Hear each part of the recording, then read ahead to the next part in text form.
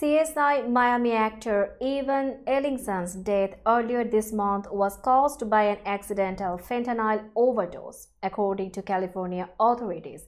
The San Bernardino County Sheriff's Department said the 35-year-old actor's body was found by police in his bedroom in Fontana, California on November 5. Ellingson was 19 when he started abusing drugs, a downward spiral that followed the death of his older brother Austin from a drug overdose. The actor spoke about his struggles when he spent time at Rivers Edge Ranch in 2021, a drug and alcohol rehabilitation program. When he died from the overdose, it kind of just sent me over the edge, said Ellingson in a testimony posted to YouTube. I would have given everything that I had in order to be able to get my brother back, and I knew I couldn't, he said.